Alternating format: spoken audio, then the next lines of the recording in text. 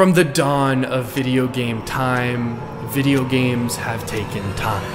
Now, that is certainly a stupid sentence, but I'm a stupid man, and it's technically the perfect preface to what is hopefully not an entirely stupid video. But in all honesty, despite game prices staying roughly the same over the last 30 years or so, games have continually gotten longer and longer as gamers like myself have gotten hungrier and hungrier for a game that they can really sink their G Fuel stained teeth into. Now, there's a big difference between a game like Final Fantasy XIV with 17 years of developmental experience, 40,000 playable zones, 57 and 2/3 classes, and enough cat ears to attract a stadium of Discord mods, and a game like Stray, which can be completed in an afternoon while taking a nap with your controller off. It's easy to look at these games and go, look, I'm no economist, don't be calling me no Adam Smith, but these two games should probably cost different amounts of money. But in reality, Stray, that game that can be beaten in an absent afternoon, costs $30. While you can get hundreds of hours for free just by downloading the trial of Final Fantasy XIV. And to me, this seemed unfair. So I pledged to get to the bottom of this. I pledged to figure out how long a game should take in order for it to be considered a good use of both your time and your money. And of course, there are so many factors at play here, but I wanted to see if there was a concrete answer. An hour amount that you should expect to receive for every dollar you spend on a video game. As Adam Smith would say, your return on investment. I mean, actually, Adam Smith would likely start talking about an invisible hand and say that that invisible hand of the market, perhaps to Mom, he's doing it again. Anyways, with a goal in mind, I set off. I put on my Nintendo patented detective hat, and I got down to sleuthing. But first, I took a moment to thank the sponsor of today's video, Into the AM, who is both sponsoring this video and clothing me today, which is a lifesaver for the YouTube community guidelines. Check them out at the link in the description, and there'll be more on them later. After setting off on my adventure, the first step, rather unsurprisingly, was realizing that I had already fucked up. Comparing Stray, a single-player linear experience, with Final Fantasy XIV, a massively multiplayer online role-playing game / anime simulator with drastically more descriptor words, was hardly a fair fight. So right off the bat, I came to the conclusion that we have to remove two types of games from this argument entirely. The first would be multiplayer games, or any games as a service garbage. Polished, repeatable experiences that get most of their value through interactions with other people, sounds a lot more like real life than a game to me. It's just really hard to judge your return on investment with these games. They're often free, but then they have these hidden costs, like when you slip on a banana and you accidentally buy 2,000 V-Bucks after seeing Naruto in the shop, which I'm not speaking from experience here, it's just something that could happen. But really, any game that gets a continuous IV drip of content to keep its player base addicted for years of gameplay can't really be accurately squared up here.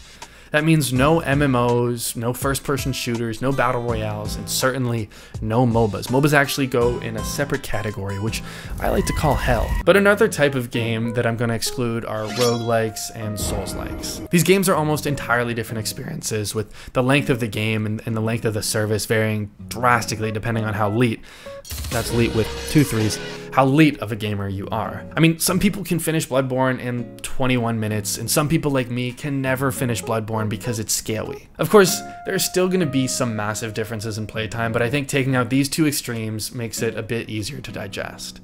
Although, there are always outliers.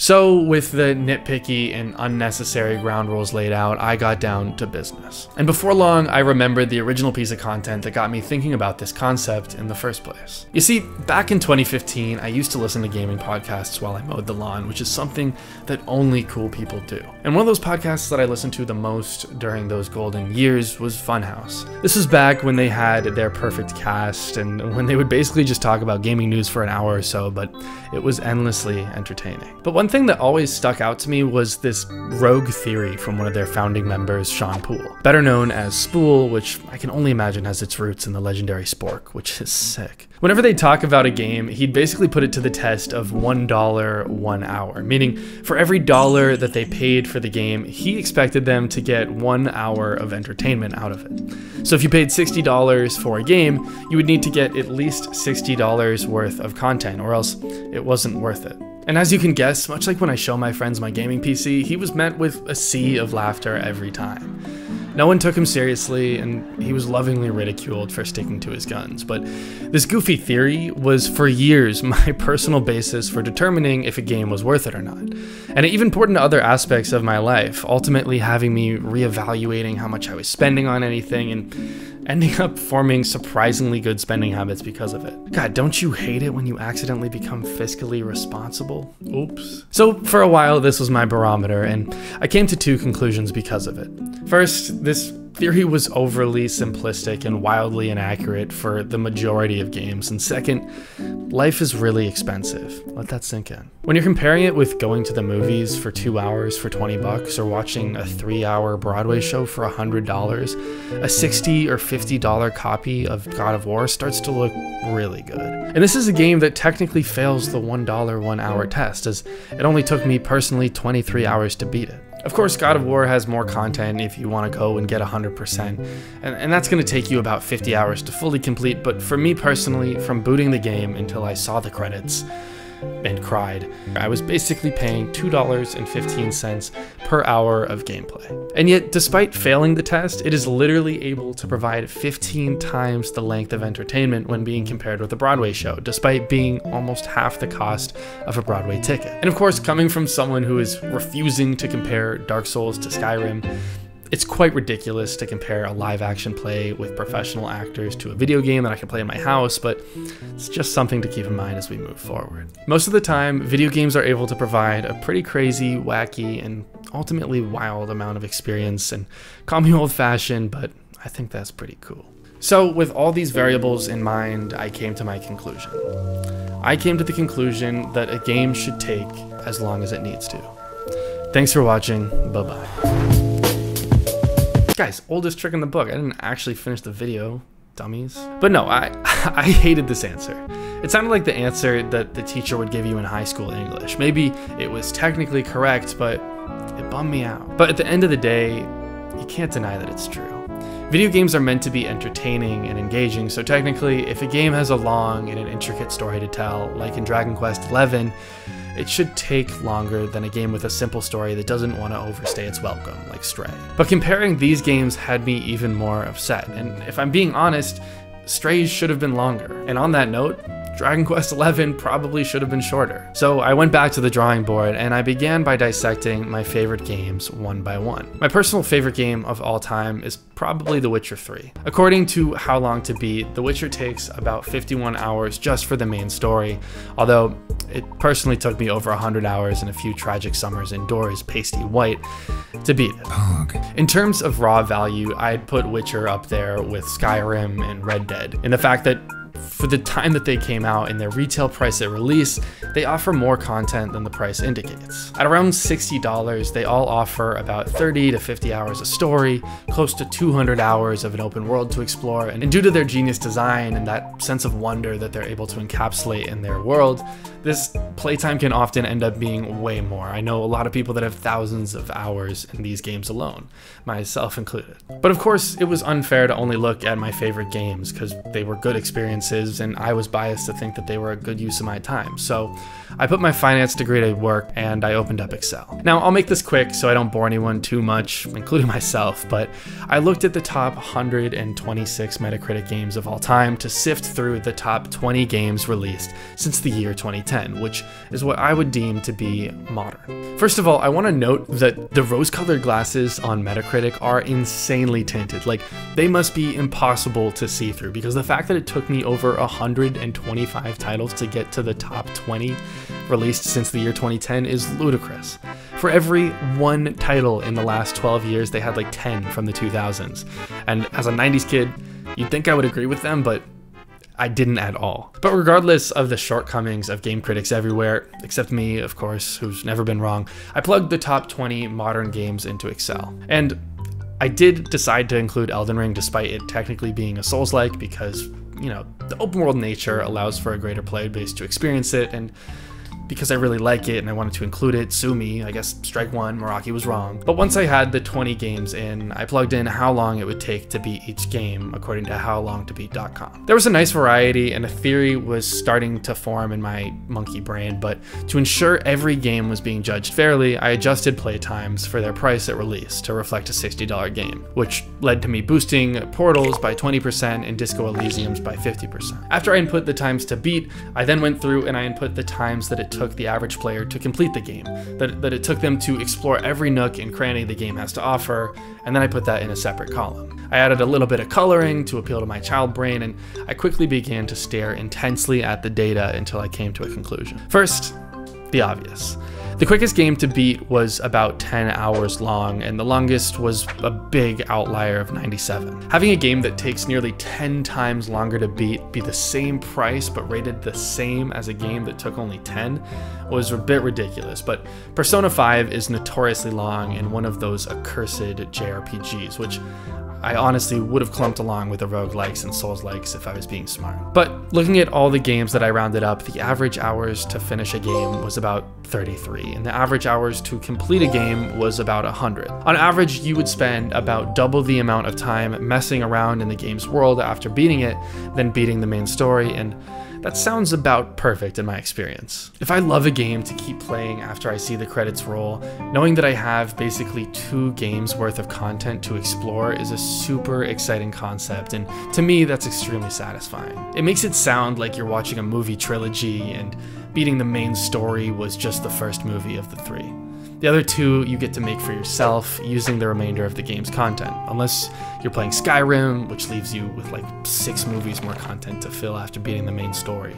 Guess I should name my next Skyrim character Harry Potter. But I'm getting off track. Even though I thought this was super interesting and satisfying to discover, I needed to get down to business, so I added another column, dollars per hour.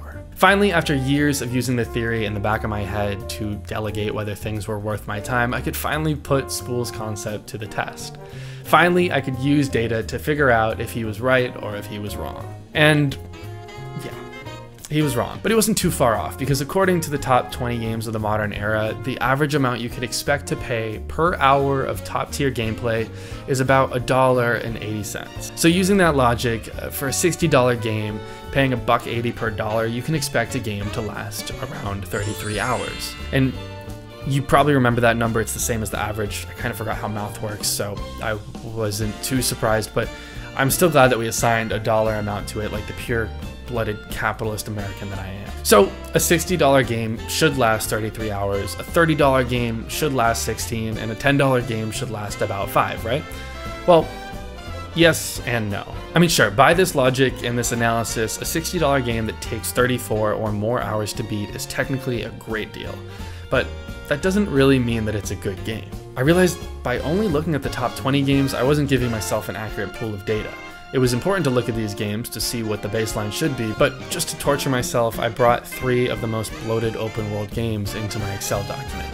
The new Assassin's Creed titles. Now, all 3 of these titles are technically good deals, and Valhalla is actually able to attain that golden $1 equals 1 hour ratio, but I would rather scoop my eyeballs out with a melon baller than sit through 60 hours of Ubisoft's generic-ass story content. These are all examples of games that could benefit from being shorter rather than longer and from being more precise. So sadly, the magic number of $1.80 per hour can't be used to determine if a game is good, but rather only if it's a good deal. I mean, it's still useful, but my honest answer to how long a game should take to beat is still as long as it needs to be. Please stop booing, guys. It brings up this weird phobia about ghosts. But seriously, some stories take longer to tell, and some games are based on simple concepts that only require a few hours to convey without overstaying their welcome. You know, like, we all used to have that one friend who would stay over for hours after you guys were done hanging out, sitting on the couch like he was invoking squatters' rights. You and your mom would be planning ways to kick him out behind his back. Maybe we light him on fire. In the video game world, that friend's name is Assassin's Creed. So maybe in a perfect parallel world where consumers aren't obsessed with even numbers, we could have games simply take the number of hours they take to beat and multiply that by 1.8 to get their retail price. But then games like Persona 5 would cost $176. What is this, 1920s Germany hyperinflation joke? But in the meantime, I should really shut up and stop complaining. I'm sure you've already commented something similar, but seriously, games are a good deal, especially when you take into account game deals. Comparing the cost of an hour's worth of gameplay to the cost of an alternative entertainment source almost always leaves games winning in terms of value, especially when you use the price that it takes for the average player to 100% one of these top 20 games, which was 60 cents per hour, by the way. Games beat movies, dinners, plays, magic shows, bowling alleys, birthday parties you weren't invited to, you name it. Games usually win. Plus, you get to stay inside and not engage with the outside world, which is a huge win in my book. But sometimes gamers, we have to be brave and face the outside world. And if we're gonna be doing something so courageous and bold, we might as well look good doing it. But don't worry, I've got your back. You might have noticed this little number I've got on right now, and you've probably been waiting this entire video for me to spill the beans, but the wait is over, and it's all thanks to today's sponsor, Into the AM. Into the AM makes premium, high-quality apparel, and I've honestly found myself wearing their shirts 10 times more than shirts that cost an arm and a leg more. Even before I got the sponsorship, my dad was a fan. I'm now a huge fan, and I'm sure that you'd be a fan too if you gave him a chance. They're also currently running a deal that lets you get 3 basic tees with or without the logo for just 50 bucks, and I can't recommend them enough. They're comfy, they fit well, and they're affordable, which sounds like a win-win-win to me. If you want to learn more or check out the products they have, you can use the link in my description for an additional 10% off, or code Meraki at checkout, which also does help to support the channel. So we've answered the question of how long it should take to beat a game, and we've even figured out how much a game should cost per hour of main story gameplay and per hour to complete. The only question that's remaining is how long this video should take. Thankfully, I also had an Excel spreadsheet for this as well, and the answer is, well, 17 minutes. Nailed it. Anyways, thank you guys all so much for watching. I'll see you guys in the next one, and until next time, this has been Meraki. Bye-bye.